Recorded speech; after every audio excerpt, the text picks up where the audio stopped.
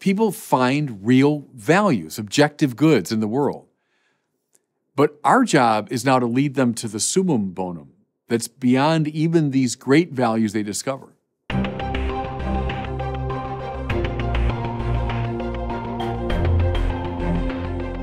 Welcome back to the Word on Fire show. I am Brandon Vogt, the Senior Publishing Director at Word on Fire. What is the meaning of it all? What's the meaning of life? How do we find it? That's what we're going to be discussing today with Bishop Robert Barron, who joins us in studio. Bishop, good to see you. Hey, Brandon. Always good to be with you. We got a new issue of the Evangelization and Culture Journal, which just came out. This, of course, is our quarterly journal for members of the Word on Fire Institute. If you're not yet a member, now's a good time to sign up. You can get a free copy of this journal. But the new edition is on the topic of freedom. I know you've had a chance to check it out, Bishop. Maybe say a few words about it. Yeah, it's fantastic. You know, chapeau to Todd Warner, our great editor, who does a marvelous job in the design team. It's just a beautiful magazine to hold in your hands and to look at. And it's filled with good stuff. I just finished the interview with Bobby Mixa, who's been with us for a long time. And Robert George himself has a good article there about, is he's the one, I'm conflating two things with the Newman and John Stuart Mill. I think that was Robert George's article. Elizabeth Scalia's got a piece in there. I've got an interview about my book on the Creed. So all kinds of great stuff in that. Pick up your copy at wordonfire.institute. When you sign up, you'll get a copy of that journal, a free book, lots of other stuff, including some great courses inside of our institute. Okay, let us turn to the topic of meaning. I want to get right into this because this is a long and loaded topic here. Maybe we could begin with a recent discussion you had with three other gentlemen on Jordan Peterson's podcast. So the group included Jordan Peterson, yourself, Jonathan Pageau, and John Vervaeke. The title of this video, which you can find on YouTube, was The Four Horsemen of Meaning. I want to come back to that in a second. The discussion lasted over 2 hours. It already has over 500,000 views. Maybe first tell us, how did this come about? What are the four horsemen of meaning? What does that allude to? And what were your initial impressions of the discussion? Yeah, I think it came out of the conversation I had with Jordan Peterson now almost a year ago. So he and I did I think, over 2 hour conversation. And we hit on some of those same topics. And then Jonathan Pageau, who's the wonderful icon writer and sculptor of icons, and a guy that's very wise in regard to the symbolic tradition. And then Vervaeke is a fellow, I didn't know him that well, but he's a psychology professor at the University of Toronto and looking into the question of consciousness and how that relates to meaning. So I think it was Peterson's camp kind of reached out to me and said, would you be willing to sit down with the three of them and talk about this whole question and how it's intriguing a lot of younger people today? So I said, yeah, I'd love to. So I think I did. I think I was down at the cathedral in LA and we hooked up the cameras and lights and I broadcast from there. And it, as you say, went on for well over 2 hours. And it's something I kind of like now. I worried about the short attention span of a lot of millennials and youngers, given the social media. But now it seems like a lot of people are very interested in these long form podcasts. Think of, Joe Rogan is on for 3 hours with people. And Peterson, too, typically goes 2 hours. And we were talking at a pretty high level, too. It's not like just a real user-friendly mode of discourse. But that's how it came about. And the Four Horsemen thing, of course, goes right back to the book of Revelation. But that was picked up by the New Atheists, right? The Four Horsemen of Atheism, they call themselves, I guess. The Hitchens, Dawkins, Harris, and Dennett, right? So I think they're now playing on that we're, I guess, the Four Horsemen riding in the other direction, the direction of meaning. At the very beginning of the discussion, Jordan began by asking each one of the other three guests how they would define meaning. And here was your definition. You said, meaning is to be in a purposive relationship to a value. Mm-hmm. And then you added, to live a religiously meaningful life is to be in purposive relationship to the summum bonum, or the supreme value. Say more about that. What do you mean by that definition of meaning? I was trying to make it as simple as possible. And I was using Dietrich von Hildebrand there, whom I rely on a lot in these matters, that these basic values appear. And they shouldn't be analyzed to dust. What I mean is they appear. they're there in the world. That's to say, aesthetic values, beautiful things. When you hear Beethoven's Seventh Symphony, you say, yeah, that's beautiful. Moral values appear. So the act of Maximilian Kolbe at the end of his life, surrendering himself to save this other man. Yeah, that's just good. That's morally good. Intellectual values appear. You read Plato's Symposium and you say, yeah, that's true. He's speaking a great truth there. Well, these things appear, and a good education, our friend C.S. Lewis, I think, would agree with this, is teaching people how to recognize those values. So they are intrigued by the right things, that their wills and their passions are engaged by the right things. So I'm saying here that a meaningful life is in a purposive relationship to a value. You not only appreciate the value, but now you're ordering your life toward it. You're saying, my life is about appreciating that value and maybe even trying to imitate that value so that I can try to do something at least akin to what Plato did, something akin to what Maximilian Kolbe did, something akin to Beethoven. Even though I don't have the gifts of all these people, I'm in a purposive relationship to the value that I've discerned. I think that's what makes your life meaningful. And then the next step, well, what's the supreme value? So I just named a handful of values, right? All sorts of moral values at different levels of importance. We say to a little kid like, no, don't take that, glass of water away from your sister. Well, you're inculcating, you're awakening them to a moral value. Then there's Maximilian Kolbe, that, a moral value at the highest possible level. Same with aesthetic values. Teach a little kid like, yeah, look at, you can draw a bird by doing this, and oh yeah, that's beautiful. And then there's Michelangelo.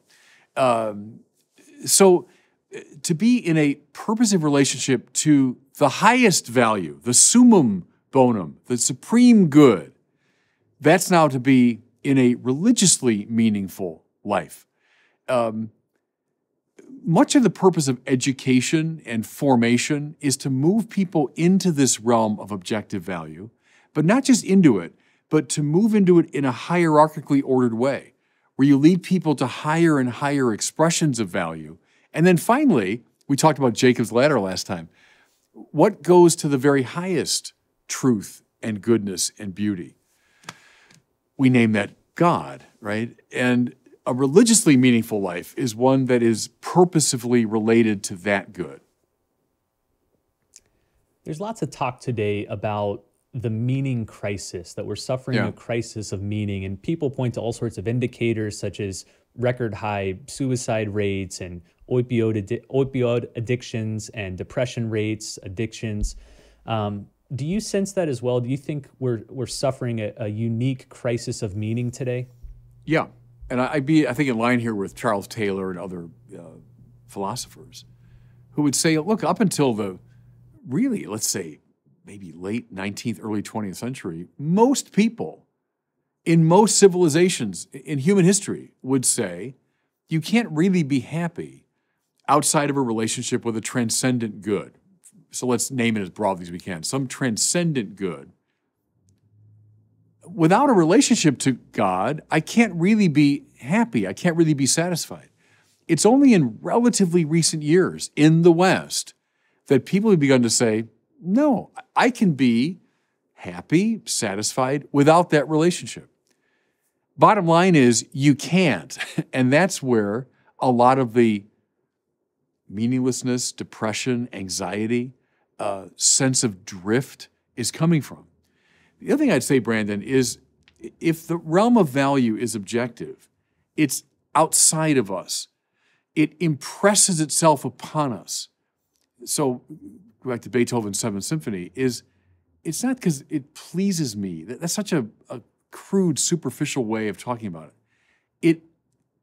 It changes me is better. It controls me. It takes possession of me. Maximilian Kolbe's act is not one that I say, oh yeah, that's, that pleases me to see that. Oh, come on. It doesn't please me, by the way, it frightens me, if anything. But it's massively valuable, and I recognize it as such. If you say, as many people do today, that, oh, no, value all comes from inside of me as a matter of my own choice, is I generate value. That's never going to make you happy. On the contrary, if you say, oh yeah, it's whatever, goes along with my private desires, my superficial tastes, well, I'm not going to be happy. I'm happy when the good knocks me down and rearranges me and chooses me and calls me and summons me to become an evangelist for it. See, I'm using Baltzar's language here. When you see a great play or a great film, or you hear a marvelous symphony, or you meet a great saintly person, and you say, wow, I never thought that was possible. That's he or it has rearranged my thinking.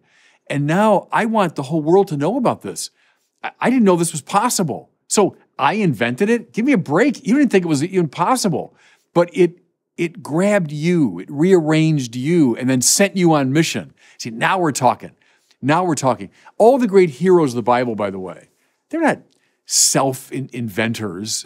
I'm going to generate my own meaning. I mean, the Bible is utterly uninterested in that. They're interested in those people who are knocked to the ground and rearranged and they heard a voice, a higher voice.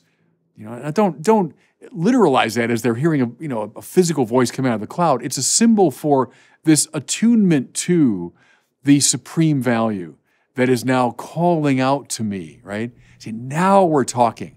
Now we're into the realm of real value, and that's going to make us happy.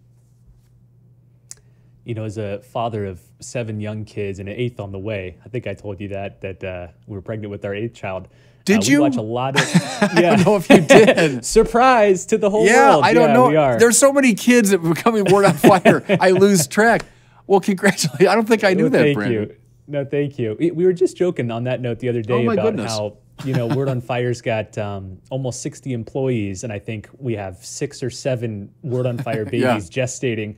I'm not sure that there's ever going to be a year where we don't have a Word on Fire baby in the next several decades, God willing. I was going to say, that would have been a perfect moment for a spit take, in the old vaudeville, because I was drinking and the 8's on the way. I should have done that. Where I was going with that was, as a father of all these kids, we watch a ton of kids movies, and I must say one of the things that really bugs me, you can ask my wife Kathleen, is how so many of these movies follow the same pattern of meaning crisis, but then look within to discover true meaning. And it's not even self-invention the way you're describing. These characters recognize meaning is something I discover, not something I create. But the place to discover it is within. Follow your feelings, listen to your heart, look in, discover who you are, find yourself. And I think, like with you, it leads to a dead end. It's the exact opposite direction you should be going. That meaning, as you're saying, is found outward, either among us or beyond us. There's some objective values we need to latch onto and align our lives to find objective meaning. Right. I mean, we're such unreliable guides. I'm such a sinner, and I'm so mixed up about so many things and so lost that I'm going to look inside me and my mind and my little desires to find meaning. I mean, give me a break. I'd be a wreck. When Paul says, you're right, fides ex auditu, faith comes from hearing. It doesn't come welling up from inside of me. It comes from hearing. I've heard a word, right? Abram heard the voice of God and followed. The objectivity of the good. The great Iris Murdoch, the Irish philosopher, is so good on that. She was a Platonist and brought Plato in some ways up to date for the 20th century. But one of her essays, she talks about when someone's depressed and they're full of anxiety and they're worried. She said, open the window. And her example is I think it's a kestrel. It's a type of bird. It's like a type of falcon, I think. I didn't even recognize. But she said, open the window and you see the kestrel, you see the bird, this gorgeous, beautiful bird. And you just start looking at it. And she said, within like a minute, all of your anxieties fall away and all of your preoccupation falls away and your depression falls away. And she said, before you know it, you're all kestrel. And her point was, you're so absorbed in the objective goodness of this thing It's begun to rearrange you and remake you. That's the way it is with the good in the Platonic tradition. And a lot of our great people are Platonists in that sense. The recognition, I've called them values, following von Hildebrand, the same idea, these goods, these basic goods. And they will lead you to God if you let them.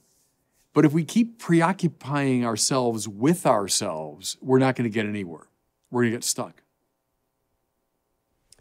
Let's shift now to a couple of polls, a couple of surveys dealing with the question of meaning that have recently come out, kind of very timely in light of your Jordan Peterson discussion.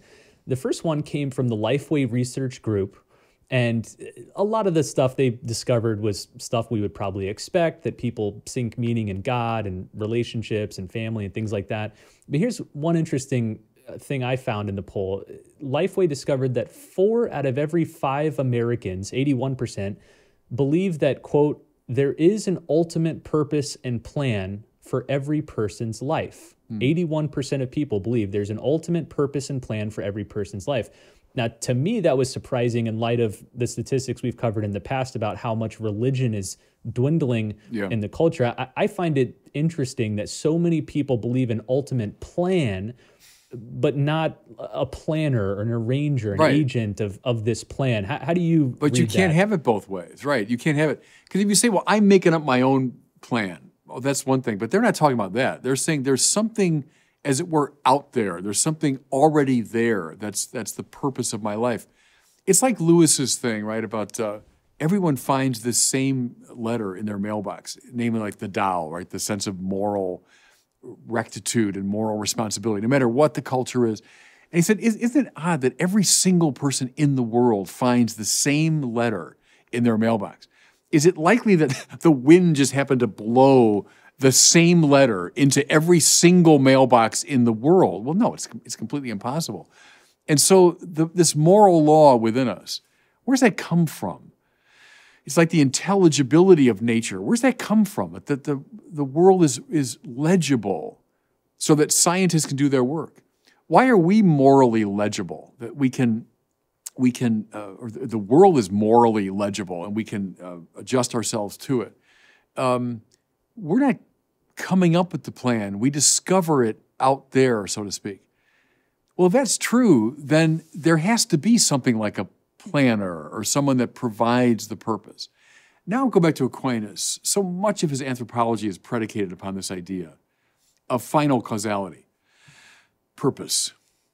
How come I do what I do? So this morning I woke up and I got out of bed and I brushed my teeth and I said my prayers and I put my suit on and I came in here. So I was operating in a purposive way, right? I'm doing all kinds of things to attain certain goods and values.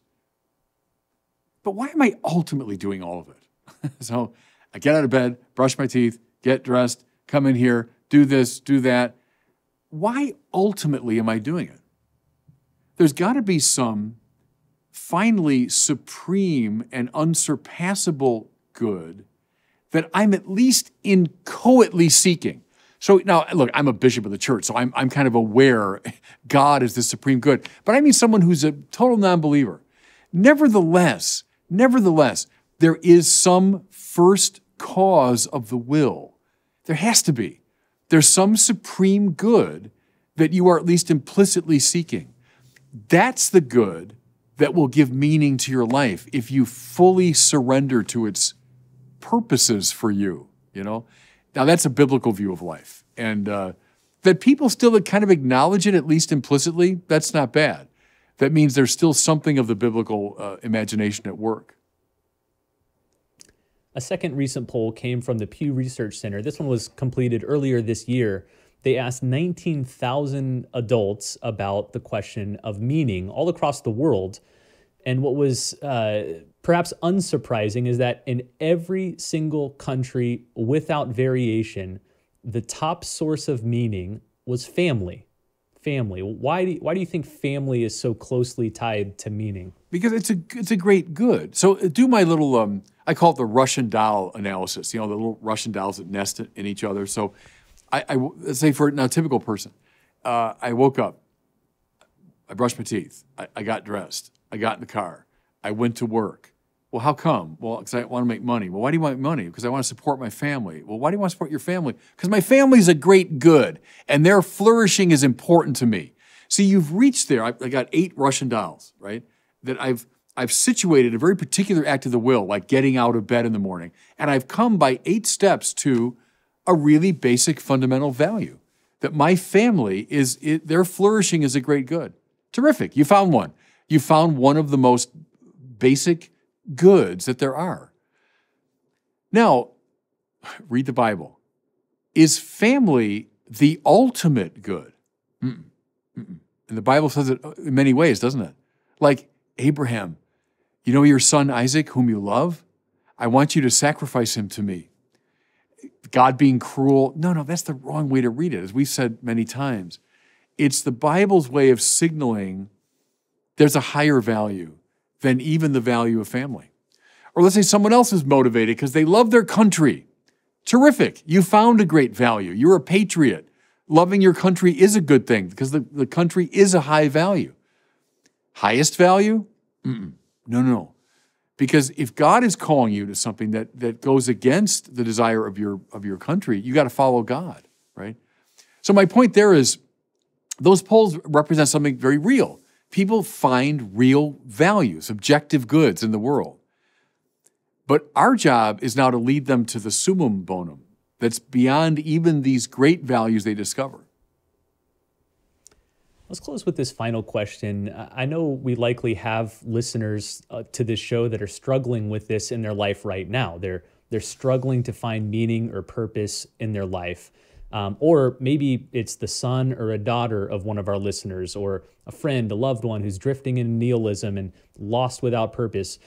As a pastor now, what do you say to someone in this situation? Someone who comes to you and says, I don't have any meaning and I don't think my life is worth living.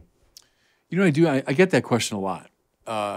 My usual response is to say something like, perform today the simplest act of love. Will the good of another. And I'll leave that up to I don't know the person's life well enough to know what that would be, but will the good of another. Because that's one of the most important steps out of the self-preoccupation that's making you so unhappy. And it's ordering you toward a value. You've identified someone as a great value, and now you want to serve that person by an act of love. That's a marvelous way to break out of the prison of the self. Another one would be along those Iris Murdoch lines, is find something beautiful, something good, like that. Maybe it is. It's a bird you see out the window. Look at it. Look at it. Just spend some time. Study it. Analyze it. I think of that line, breathe like this as a philosopher. It was Jacques Maritain said, there's more reality in a seed between my teeth than in all of Hegelian idealism. What he meant there was a seed between my teeth. It's real. It's real. It's the simplest, stupidest thing, but by God, it's real. And it's good to that degree, because being and good are convertible terms. It's good. There's more reality in a little bug crawling on the ground. Look at it. Study it. It gets you out of yourself, you know? So that's my advice, is perform an act of love, or look out the window or on the ground or even between your teeth to find something that's just real and lose yourself in that. That's an important first step.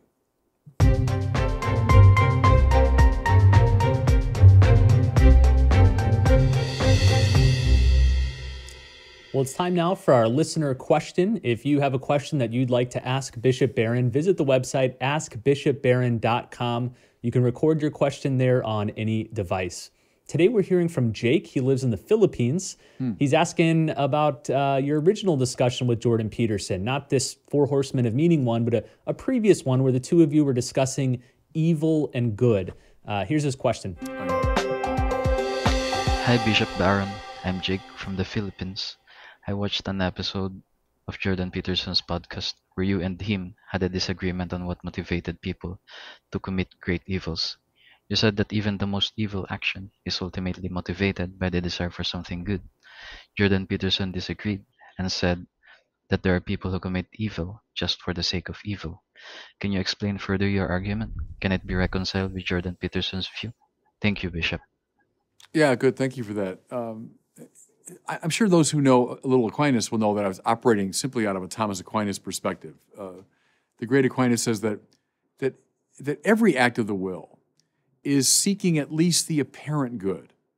And it's just the way the will is structured, all right? The good is what's desirable. The will seeks the good. That's its nature. Now, objectively speaking, can a wicked person be seeking a wicked end? Yeah, it happens all the time. And so that's why I don't deny for a second that there really are wicked people who are seeking very bad, objectively bad things. But at least to them, it was apparently good, or else they wouldn't have willed it. You can't will something unless there's something at least apparently good in it. Adolf Hitler was willing what appeared good to him under some aspect. A person who commits suicide is willing to him the apparent good of his non-existence, right? So in a way, to me, it's not really a controversial idea. It's just sort of a commonsensical, more logical observation that the way the will is structured, it's always seeking at least something that it thinks is good. But can it be mistaken? Of course. And can wicked people choose wicked things? Yeah, absolutely. That's what makes them wicked. But here's the I think, lovely side of that idea, is that even there, Hitler, the worst people, is there something of God still there? Yes, because God created the will to seek the good. And even it's being done perversely, it's being done with deep, confusion and inadequacy, still there's something of God in it. There's something of that trace of divinity in the very way the will is structured. So I guess there I'd say, okay, I'd be willing to see at least a glimmer of hope, even in the most, desperate moral situation. Well, thanks for that question, Jake, and thanks to all of you for listening to this episode. One more reminder to pick up your copy of the newest issue of our Evangelization and Culture Journal, sponsored by the Word on Fire Institute. This journal is on the topic of freedom. Lots of great articles and interviews, artwork, and a whole lot more. You can get it at wordonfire.institute. When you join the Institute, you get a free copy of this journal, along with all future journals and access to all the great courses inside the Institute library. Again, the website's wordonfire.institute. Well, thanks so much, and we'll see you next time on the Word on Fire show.